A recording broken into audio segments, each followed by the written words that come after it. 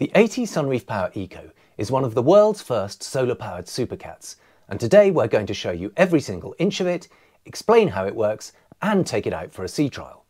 But before we get to that, let me give you a quick rundown of how it works. As the name suggests, it's an 80-foot twin-hulled catamaran that would normally be powered by a pair of big diesel engines.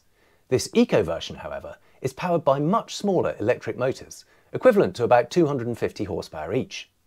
The electricity needed to drive these comes from three different power sources: a lithium-ion battery pack, an extensive array of solar panels, and two small diesel range extenders.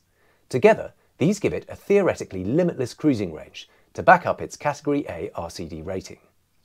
But it's those solar panels that are the really clever bit, because rather than being bolted onto the boat, they're moulded into the fiberglass. This means they can be fitted to many more surfaces, like the hull sides, superstructure, and flybridge overhangs. So wherever the sun is shining, they will always be generating power. In sunny conditions, it should be possible to cruise at 3 to 4 knots using solar power alone, but most of the time, you'll need to use a combination of battery and solar power to cruise at 7 to 8 knots. This should give you around 3 hours of cruising before you need to fire up the range extenders and recharge the batteries. The rest of the boat is pure Sunreef, with all the same comforts and luxuries you'd expect from this semi-custom Polish yacht. Right, that's how it all works. Now let's take a closer look at the boat itself. Let's start with a little look at the stern of the Sunreef 80 Power Eco. See, we've got a huge drop-down hydraulic platform that swings down from underneath there. You can see massive struts that lower that whole thing into the sea, and that of course can carry the tender too. And then we've got these really wide staircase, beautifully glowing teak wooden steps up onto the cockpit area. You can really feel the width of this boat here. Absolutely enormous. Sunpad area that obviously flips up to become seats in the cockpit, but first let's have a little tour of the decks to get a feel of the scale of it. Now look how wide these side decks are.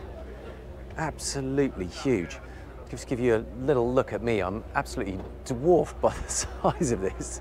It's just so wide. I can just about touch both sides of it.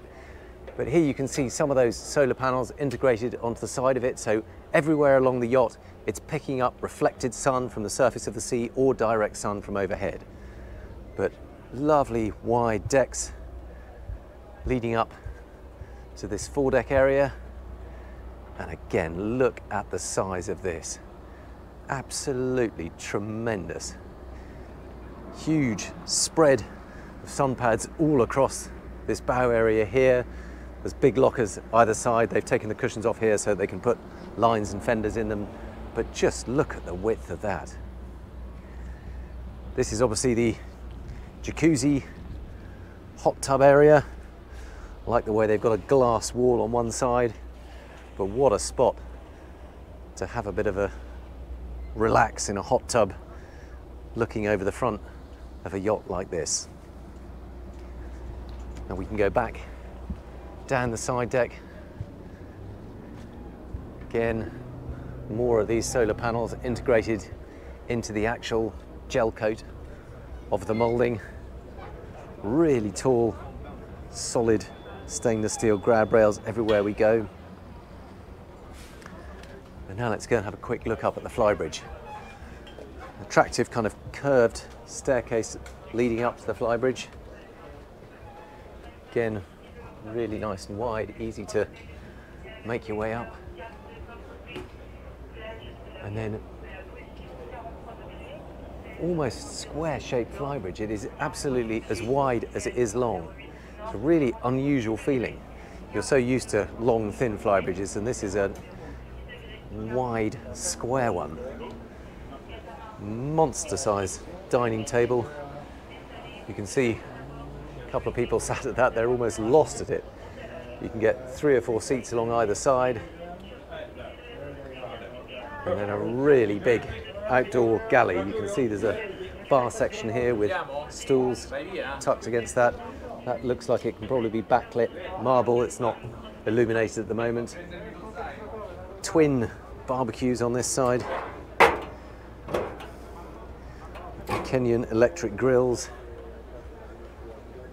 big sink under there, almost certainly fridges and freezers, ice makers under there, exactly as expected.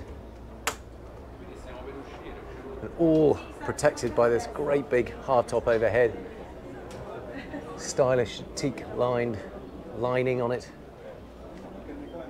and space to spare. There's just so much room to move around on board.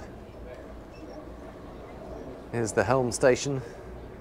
Again, looks almost a little bit lost, but space for at least 10 people to sit along that bench if they wanted to. Got the captain preparing, hopefully, for a sea trial. But we'll see if we manage to get underway. And then in this aft starboard corner, there's a small gym area. So we've got a running machine here, got a rowing machine, weights. And that's the beauty of having so much space on board. You can configure it exactly how you want. You can put bits of furniture, you can put gyms, you can put seating, sun pads, freestanding sun loungers, whatever you like. And then if we drop down onto the main deck, have a bit of a look inside. And now moving into the saloon, look at the size of that opening. All those sliding doors tucked neatly away behind that bulkhead there, and you're left with this monster opening, really blurring the lines between inside and outside space. And much like the flybridge upstairs, it's almost square in shape. But I do like the way they've sort of zoned it into separate areas. So there's the lounge seating area in the middle here. We've got a bit of an alarm going off at the moment, so apologies for that screeching away in the background. Dining area forward, all in this very white cream light effect, lots of sort of brushed gold effect. Backlit bar area, cream stools. This is not the main galley, this is literally a bar sort of serving area for the guests. Looks like there might well be a TV under there. I'm not quite sure if I can pop that up, but just have a quick peek at some of the... Oh, they're all locked in place, I think, so I'm not sure I can open those at the moment. We're all set to go to sea. But you can see we've got a hydro tap in there. We've got ice maker there. Gold sink and taps. Lots more storage behind these, I suspect. There we go.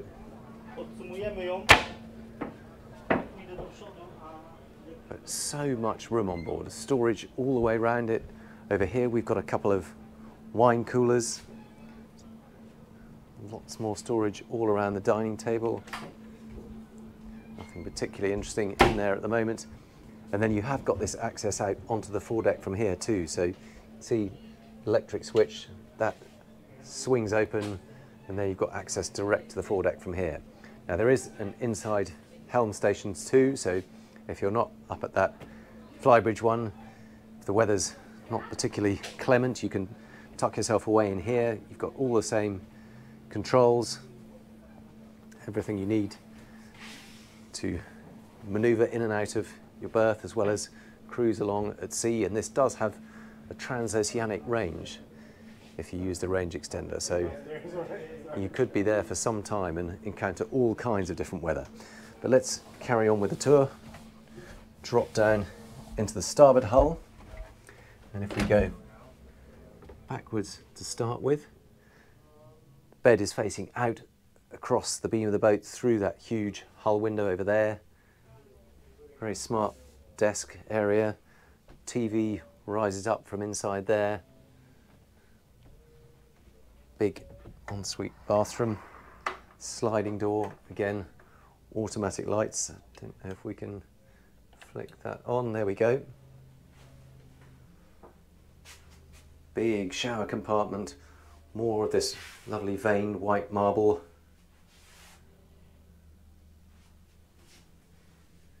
Beautifully done. Don't want to leave the lights on any longer than necessary. on board an electric boat. And then if we come forward from here, again, I'll just switch that light off.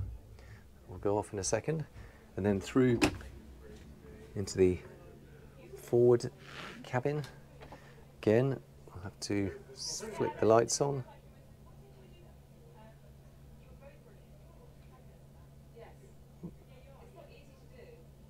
There we go. Another bed across the beam of the boat facing out through those hull windows. This time we've got 3 vertical hull windows and a little opening section there.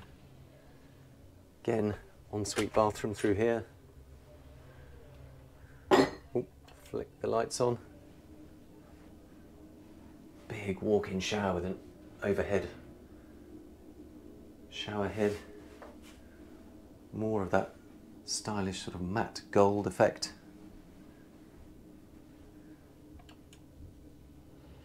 Lights off again.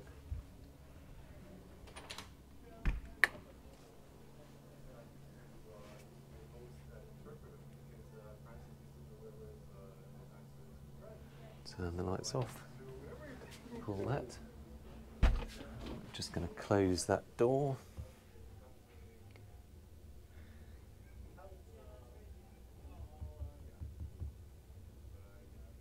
There we go. Turn the lights off there too.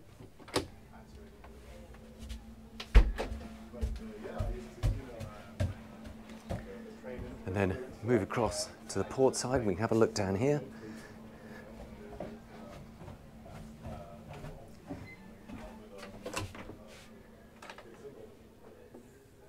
Very similar cabin on this side.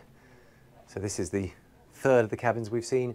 Again, probably a mirror image by the looks of things. We've got another bathroom through there, another bed facing out through the window, big wardrobe, lights up automatically when you open that. And the fourth cabin in here. Now this is a bit unusual. This has been kitted out as double bunk bed. So you've got 2 on this side, 2 on this side. You get 4 children in there. And in fact, they do have their own bathroom too. Flick the lights on. Oh, wrong one. There we go.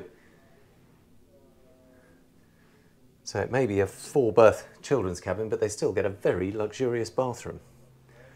Lucky them.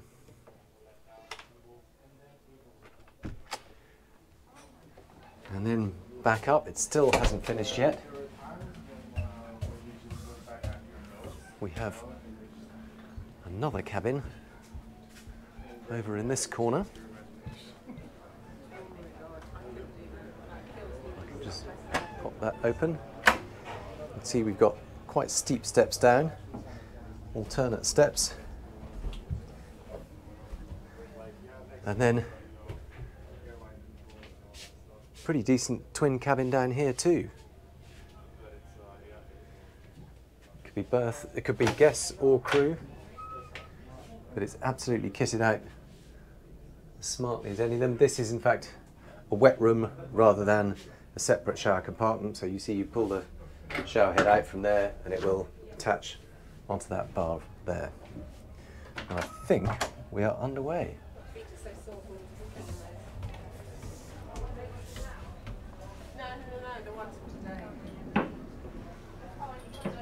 And lastly, drop down into the porthole, and this is the galley area, so very much a cruise space. You can see there is a dumb waiter, you can send food up to the decks.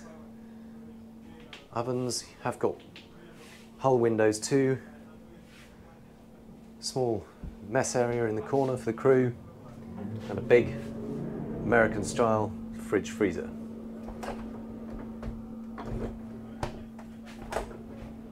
Impressive amount of storage space. Right, let's get back up on deck and see if we can get underway. So now we've got the sun setting on our starboard side, I wanted to talk you through a little bit about how the Sunreef 80 Power Eco actually works. Now you can see above me here there are a whole load of solar panels integrated into this the top of the saloon roof effectively. So you've got solar panels on here, you've got solar panels on the hard top right up there, and we've got solar panels integrated into the hull sides. And so whatever angle the sun is at, you're always picking up a certain amount of either reflected or direct sunlight. Now it's powered by twin 200 kilowatt engines or motors, electric motors. So the whole propulsion system is electric. There is a diesel range extender if you need to use it, but it should have a top speed, well, cruising speed of around about 7 knots, which is using about 60 kilowatts to do that speed. It has 440 kilowatt hour battery bank, and that should give it a range of around about 4 hours cruising at 7 knots using the battery power alone. But the beauty of having all these integrated solar panels is that if you slow it down to 3 or 4 knots, it is effectively a limitless range, because it is then producing sufficient power from the solar panels alone to propel the boat at that speed. We'll have a little look at the controls. So fairly conventional looking throttles. There's no neutral as such because there is no gearbox, but there's a little... Okay, so it still has a little click to show you. But when we're looking at here, we've got that's battery power remaining. We've got RPM just as you would as normal, but instead of fuel consumption in terms of litres per hour, we've got kilowatt usage. So you can see on each motor exactly what kilowatts you're using. Have we got speed up here at the moment or not? Okay, so we're doing 5.8 knots. We're just accelerating a little bit, and we're using around 60 kilowatts per motor. But that's also all the electricity throughout the boat, is it? No. No, so that's literally just the motor. Okay. So this is Captain Gavin, who is helming the boat for us today. He's used to driving it. I'd just like to know a little bit, how does it feel different to a conventional diesel-powered boat? Well, it's just too silent, and you don't have that that genuine response going into gear on a diesel motor. Because there is no gear, effectively. There's no gear, exactly. So yeah, it's something to get used to. Is it? Did you find it a little unnerving at first? It's a little unnerving, but fascinating at the same time. So you have to visually check. You have to visually check. You're lucky you've got some green lights to tell you if you're going forward and red for reverse. So there's no sort of clunk. There's no obvious feeling. You can't feel the vibration. There's no noise. The immediate movement of the boat. Yeah. But presumably it is actually very quick in terms of response. There's no delay. There's no difference, really. Yeah. It's just getting used to it. Yeah. And after years of captaining boats with big diesel engines where it's a very obvious... Changing your rhythm a little. Yeah.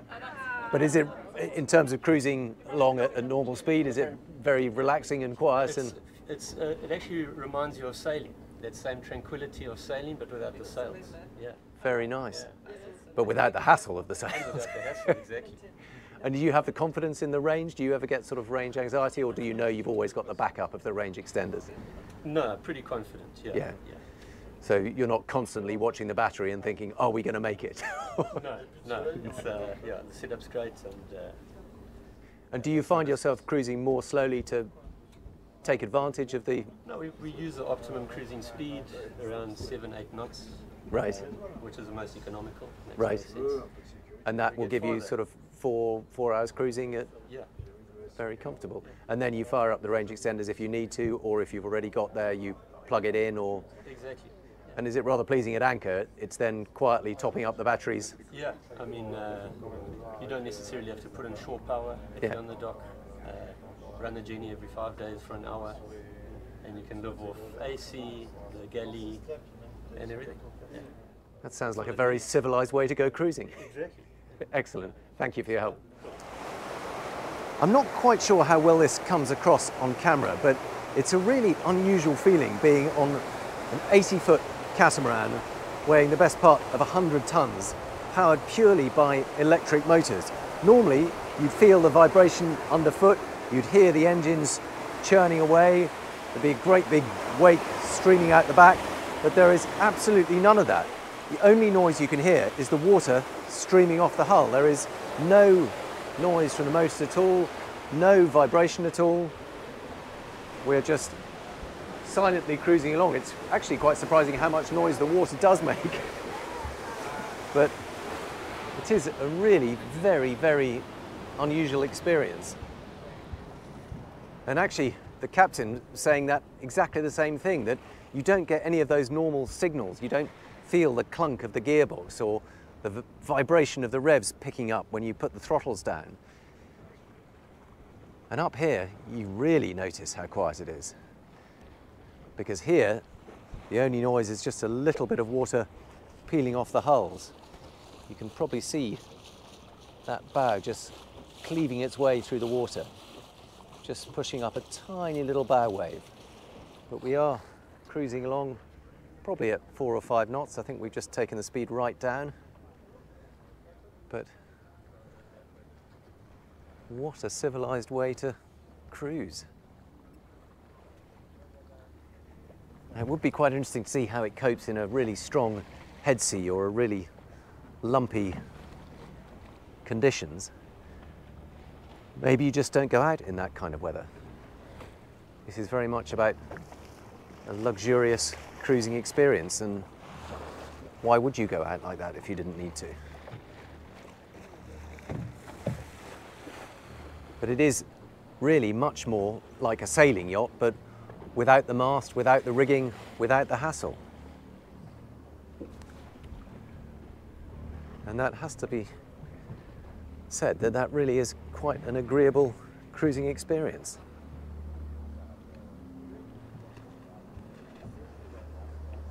More of those solar panels here, yet more here. Sun setting over the Bay of Cannes. Very nice, gentle motion. And just the churn of the sea coming off those twin hulls.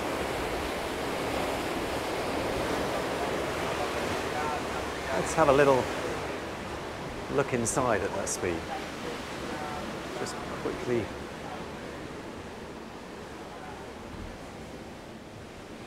So let's go down into one of the cabins and see what it sounds like down there.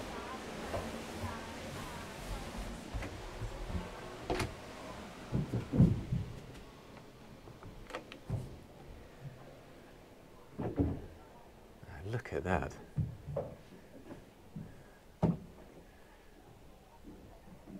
You know, that sounds exactly like a sailing boat. Again, you can hear the water lapping against the hulls. You can see us cruising gently along, but no noise, no vibration whatsoever.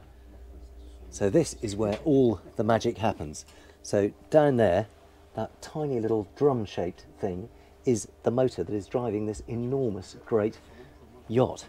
So it is a 200 kilowatt motor. That is tucked right down there. The shaft runs under these plates here. If we look round on this side, these are all the chargers for the batteries. The batteries are spread throughout the boat. And then under me here is the range extender. Now that is a 250 horsepower diesel powered Yanmar range extender. That's under there, and that then puts power into that DC generator that converts it into the power that then drives the motor and charges the batteries.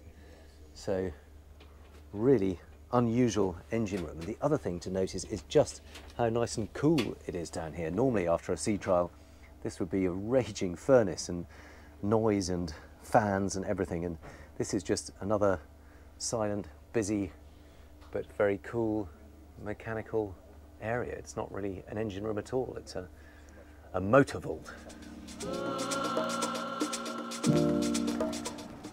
A few final details about the cost of this boat. So a standard Sunreef 80 Power ends up costing around about 8 million euros ex-tax.